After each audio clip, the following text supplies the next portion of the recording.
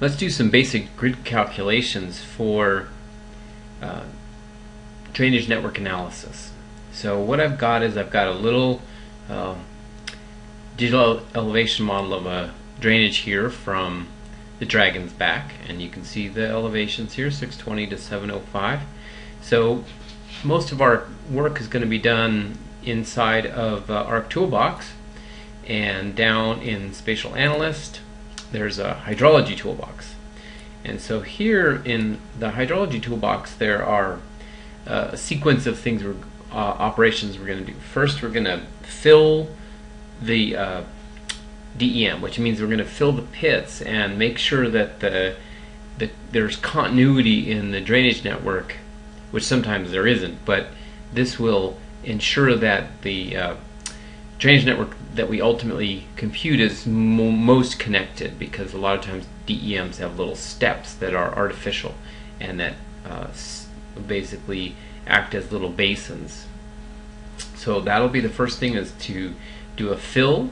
Then the next thing we'll do is compute a flow direction grid on the filled DEM, and then we'll do the flow accumulation, and that will give us the drainage area for every pixel in the DEM. So first thing we do is fill, double click on that, input the surface raster, which is the one we have loaded, and then we'll save our output surface raster in the exercise. We'll call it B1 fill, and we'll accept all the other defaults. Okay, so now we have a filled DEM. It's usually quite similar to the regular DEM, at least in gross appearance. So next thing let's do is let's compute the flow direction. It's very important to remember to do the use the input surface raster as the filled DEM, and let's save this one as B1 deer, and we'll not add any other modifications. So this one now has the colors show the flow directions, and by convention they're increasing by a factor of 2 each time, but really it's just going around the compass. So the third thing we do is do flow accumulation, and now we input the flow direction raster, B1 deer, the output accumulation raster is called B1 accum, and we just need to make sure it's output data type is floating point. And so there it is. There is the drainage network, and you can see the goes from 0 to 20,000 square meters of contributing area. So it looks pretty good, but one thing that because the range is so high, 0 to 20,000, it's often good to take the log of this to better visualize the range of contributing area. So to do that, we use our friend, the Raster Calculator. And in this case, we're going to do a math operation, log base 10, on the accumulation grid. So you see, we first clicked on log 10, and then we added the layer or the grid on which we're going to compute. And now we'll save the output raster as B1 ACC log,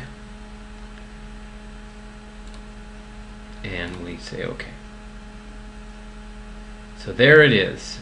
And the last thing, what I like to do is to change the color map to one that goes from basically hot to cold, and as it gets more blue, we go down the drainage network. Now there are some null values in that grid, and that's what we're sort of seeing through.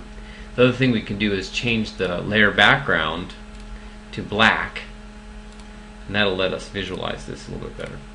So there we go. There is the flow accumulation grid.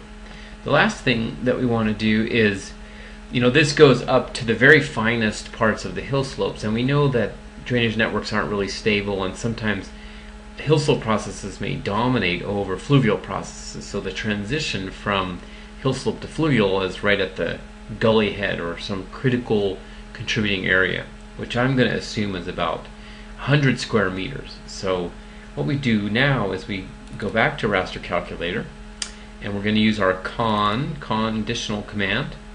But here we're going to say where the previously calculated accumulation grid of which we took the log is greater than or equal to 2. So remember, that's going to be 10 to the 2, or 100 square meters. Where that is true, give us back that log grid, and let's call this one V1ACC log net. Let me say OK. And now, if we give it that same color map,